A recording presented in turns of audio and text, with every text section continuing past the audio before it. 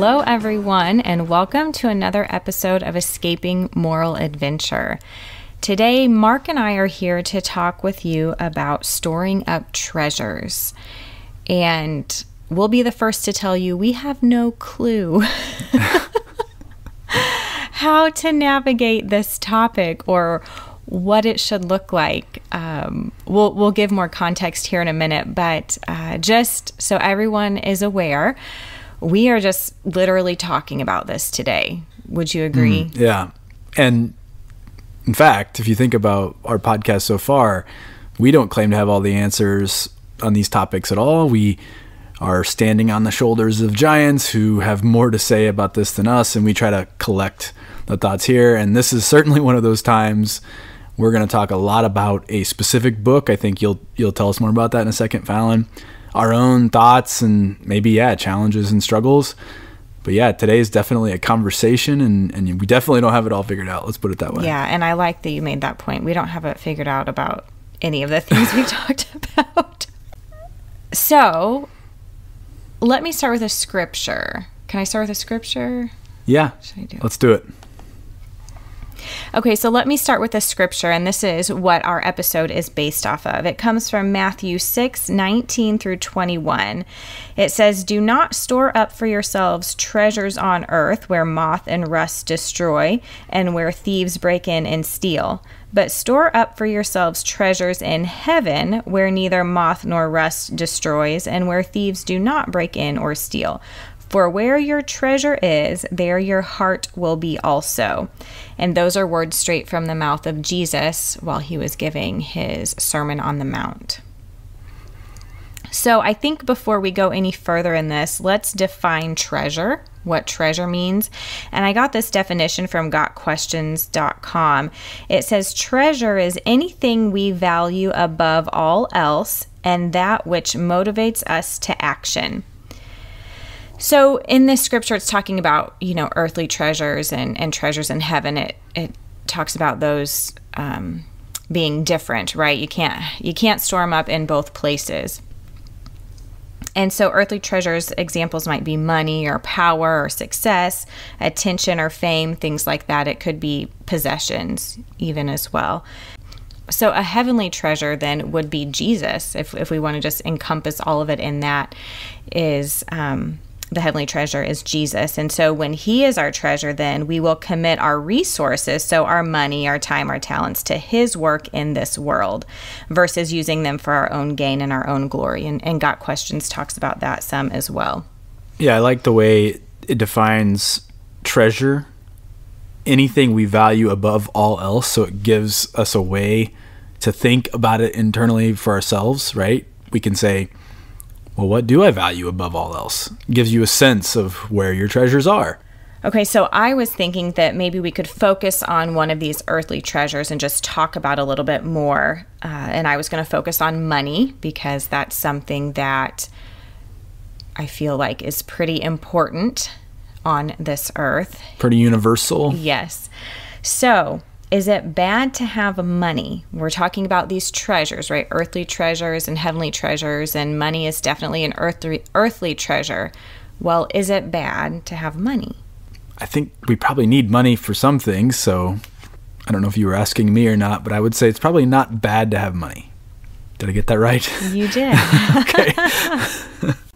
So one note here, right? The scripture says our heart can't be in two places. Right, let's go back. It says, for where your treasure is, there your heart will be also. So you either have treasure in heaven or you have it on earth, and wherever you have that treasure, there is your heart. So I think we need to ask ourselves, what are we focusing on? Are we focusing on making our life more comfortable here, say by gaining more money, right, to buy more things to make our life more comfortable here? Or are we focusing on furthering the kingdom with that money or with our resources and making an eternal impact, right? That Jesus focus, that heaven focus. And so I think that's just a question that we should ask ourselves, and anyone listening, and Mark, you and I as well. Yeah. How are we using our resources? Because you're right. The Bible doesn't say that we should not have money, but it does say that nothing should take priority over the Lord. We see that in Exodus 23 with the first commandment, thou shalt have no other gods before me. And if money is taking priority over the Lord, then we're sinning. Yeah. And that's not good for us. That's not what's best for us. It's sort of that idea. Are you worshiping money? And you might say, well, that's silly. I don't worship money. But is that where all of your thoughts are? All of your energy, all of your priority, how you make decisions? Is it all based on that? Then yeah, maybe you do have another God. Mm-hmm. So yeah, okay.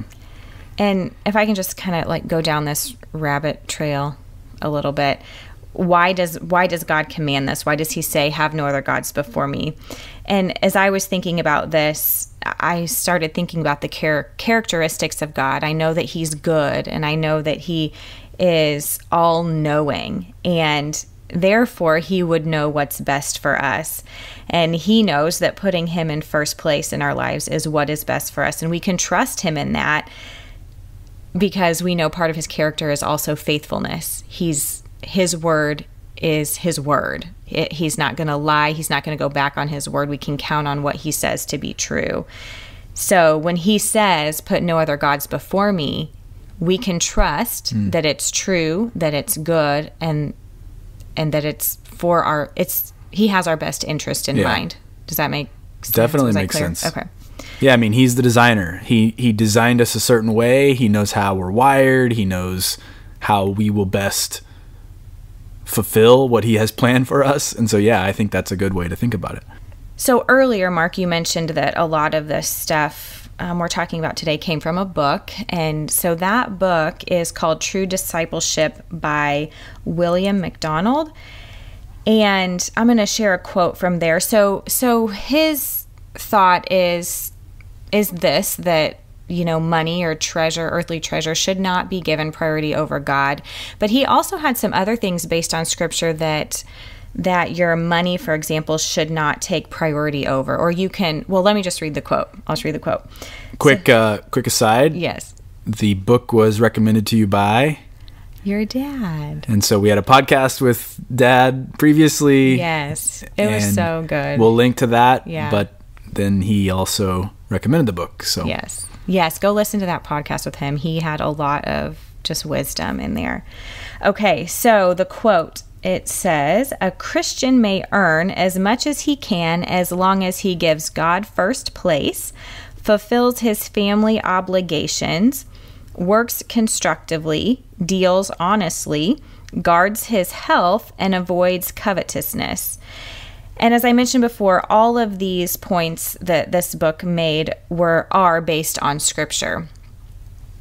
So I thought that was just a good soundbite there, or nugget of truth, if you will, to kind of help us keep money and wealth in the proper perspective. Yeah.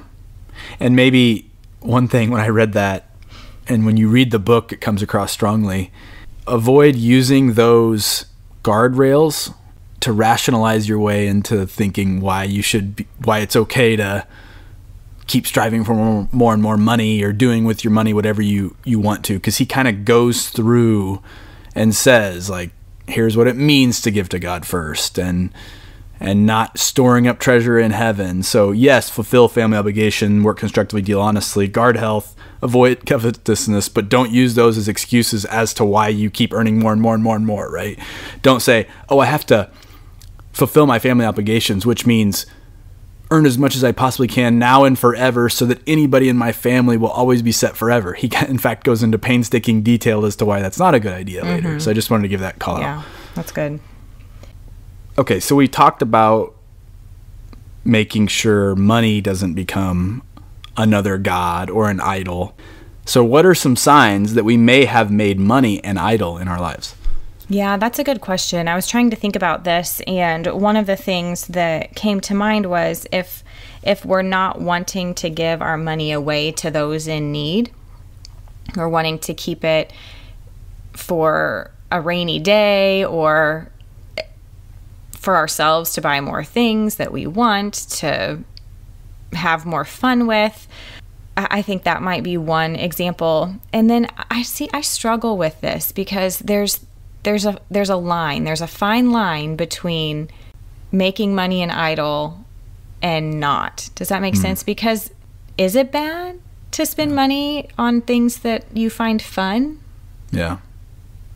You know what I'm saying? I do. I know exactly what you're saying. I think this is a challenge a lot of people have. I mean, and in fact, there's people on all sides of this argument. Yeah. Certainly even within the Christian faith, there's people on all sides of this argument.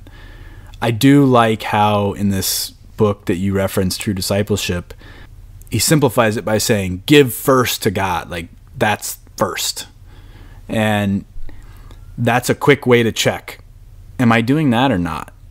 Like, am I giving first to God? And then, so that's an immediate way to look for that line, right? Like, if, my first is always going to the next thing I want to buy, and then if I can scrape together some leftovers at the end, then I'll give it to God. And by giving it to God could mean giving to those in need, the poor, could be helping out your church or just someone you know that needs help. That's a great way to know immediately if you've crossed the line. But you're right. Once let's say you do kind of give first to God, then where's that line? I think that's the tricky part. Yeah. I think we'll be trying to figure that out for the rest of our days. Yeah, we will. On this earth. I think one thing, Mark, that you mentioned to me as we were prepping for this that the book talked about was, something along the lines of basically listen to the Lord and do what he's leading you to do. Can you touch on that a little bit? I can. I think this was pretty good because he said, hey, how do you make this very practical in your life? So how do you know? And to your point, you may not know the exact line. And here's what he said. He said, first, give yourself to the Lord. The way I took that is, have you accepted Christ as your Savior? Have you given yourself to God? Have you said, hey, I'm yours and my life is yours? So first do that. So take that step. Then, the way he put it, which I thought was interesting, he said, when the Lord puts his finger on various areas of your life, respond immediately. And he said, you'll know it. Like, is he laying on your heart, hey, and he gave examples. Are you eating in expensive restaurants? Are you spending money on expensive sports equipment? These are just his examples. How about cars and motorcycles? Do you always want the latest and greatest? Or is there a more modest approach? What about clothes? Maybe you need to change to less demanding employment. What about your home? Is it too expensive a home? And he said, pay attention to how the Lord lays his finger on various areas, and then respond immediately.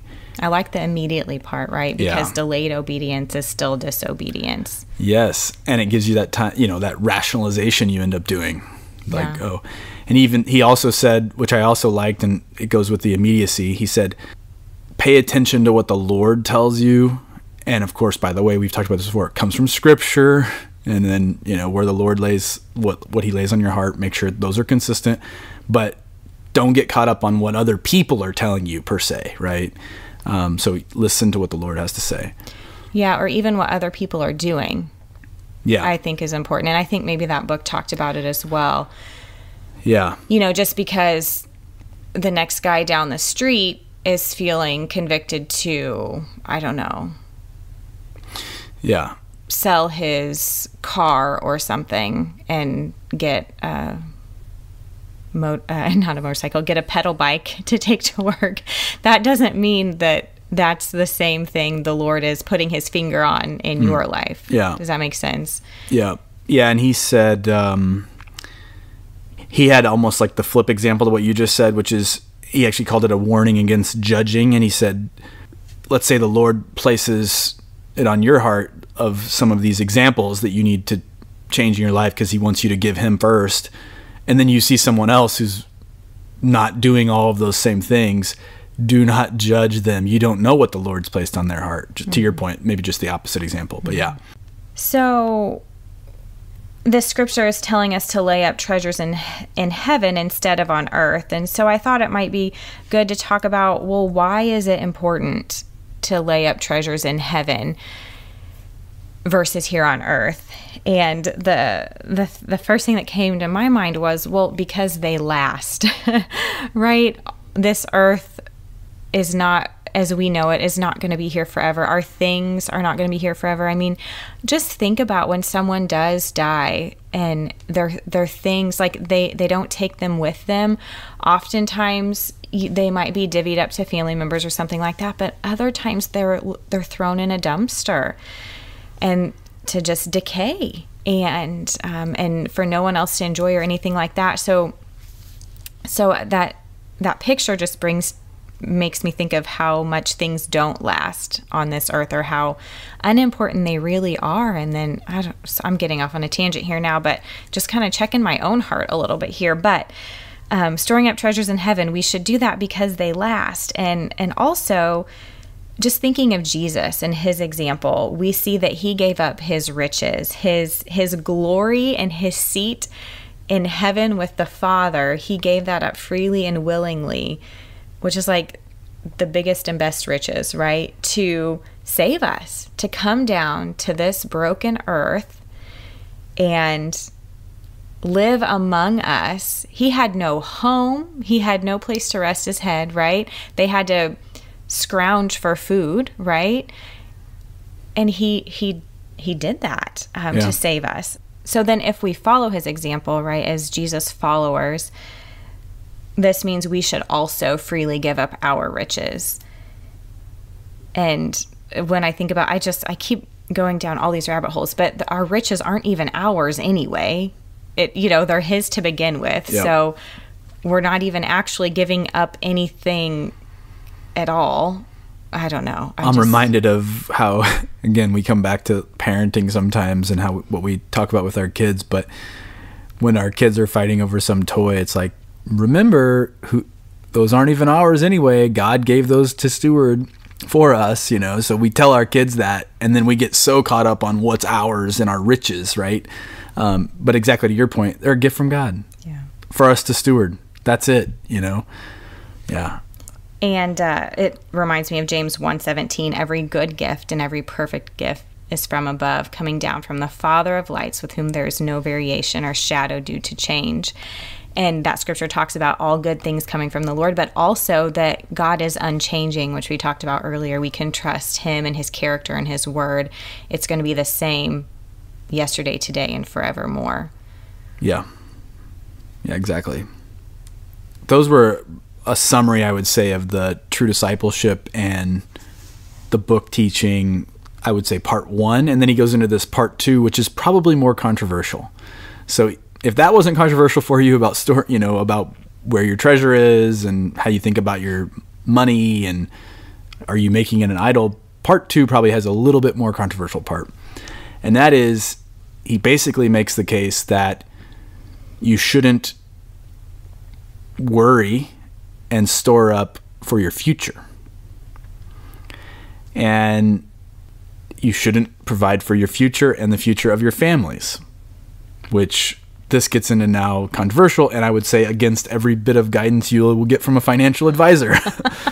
So, and certainly this is the part that, again, we don't have it all figured out, but I did want to provide a little bit of a summary of his ideas, which I think are useful to at least consider. And he said, when we feel like we're prepping for our future and for the future of our families, we need to prep for a rainy day. What about when we retire? What's going to happen? He had this pretty strong statement. He said, God has been robbed of our life because we're focusing on storing up for the future. And so the prime of our life, God's been robbed of it because we're storing up for our future. And because it's been spent in seeking security where it cannot be found. And his point was, you have no idea what the future is going to hold. You don't know if you're going to be here. You don't know if your money goes to zero in the stock market. You don't know what you're going to need in the future. All you know is kind of what are your needs now, provide for your family's needs now, then put the rest to God's work, because God's work need is now. Mm-hmm. Right? And so that's the strong point he makes.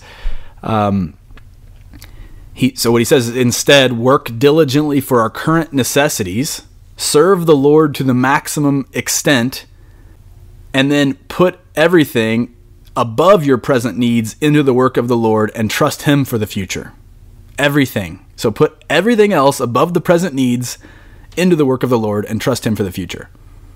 So this is like, whoa, okay. Yeah. You're saying don't build up a 401k. Yeah, that's what, did he say savings? They didn't say 401k. I was going to say, I don't recall that he mentioned that specifically, but it was in my head for sure.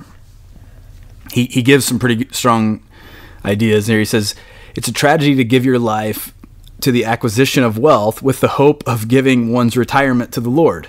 It means giving the best of our lives to a corporation and then the end to Jesus. Even then, the end is so uncertain. Often it's finished before we can get the Bible dusted off. That's what he said. So, yeah, he's pretty strong on this point. How do you feel about that? I don't know. Well, you like security, so this is tough. He makes a point. He kind of goes through other points, maybe you think you're storing up wealth for the future for your children. And he said this actually often leads to ruin for your children. They become intoxicated with materialism and pleasure, spoiled for the service of Christ. So if you give them a lot of things, maybe they don't learn how to actually provide for their own needs, so they feel like, they don't.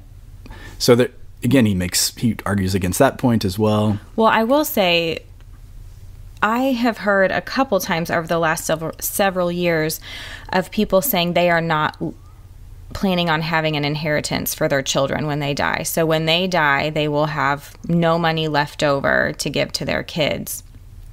And for the reason you just mentioned, that it's actually not beneficial for them. And the first time that I heard that, I was like, what? I didn't agree with it, or I didn't know if I agreed with it, but it at least made me stop and think about it some.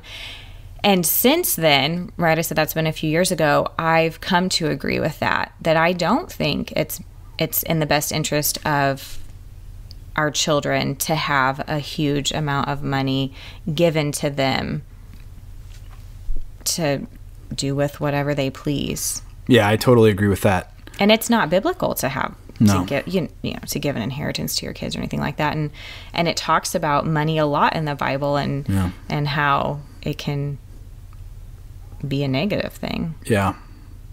Yeah, and he also goes on, he said maybe another argument would be that you're going to give to a Christian organization. So you're not going to give to your kids, your future you're going to give to a Christian organization. He said there's no guarantee this will happen properly, whether that's through taxes or somebody disputes the money that you've tried to give, or that this Christian organization even still does what you expect it to be or is still a godly organization, and it lacks scriptural support. There's no scriptural support for such a strategy. He said the only way to be sure your money is used for the Lord is to give while you live. And this is the only way to obtain future rewards. So storing up treasure in heaven again. And the Bible gives a lot of those future reward type ideas, right? So yeah, he makes some strong arguments, I would say, about this. Yeah. And it's made us think, and I think that's an important thing, is think about these things seriously, intently, give yourself to the Lord. Right. Pray about these things. Pray that the Lord would show you where he's placing his finger on those areas of your life that you need to make a change in, that we need to make a change in. I'm including us in this, Mark. Yeah. Because it's important. It's important to be obedient. Yep. Totally agree. And his strongest argument on this against storing up this for the future, maybe what I thought was interesting, he said, as Christians, we're called to believe in the idea that the Lord could return at any moment. We look in anticipation at his return, right? This glorious day as Christians for his return. If we really believe that, the only way to be sure that we're maximizing the work that the Lord has laid out for us now is to do it now. Mm-hmm. Instead of some future time whenever we have no idea then it might be wasted, right? So just a little thought exercise. Oh, I'm going to take all this money and then later give more to some Christian organization. Well, what if the Lord comes back now and that could have been used to spread his word now? Mm-hmm. And to get one more person to know him. Yeah. This might be his strongest argument of the whole book. Yeah, that's good. So, yeah. There was a couple warnings. I already talked about one that I talked about judging earlier. He had another one that I thought was interesting. He said, a warning to the lazy. This is not for the shiftless or for those who believe someone else owes them. And he uses 2 Thessalonians 3, 6 through 12. He says, get out of bed and go to work. That's kind of the scripture. He tightens it up into there.